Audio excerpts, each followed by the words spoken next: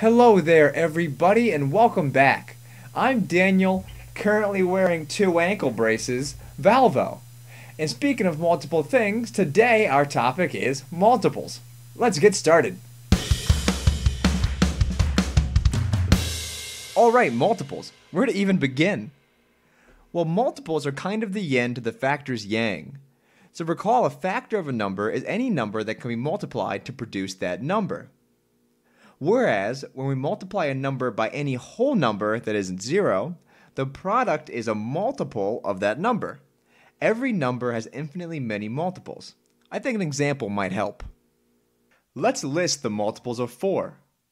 Well, a multiple of 4 is just 4 times anything. So we could do 4 times 1, which equals 4. So 4 is a multiple of 4.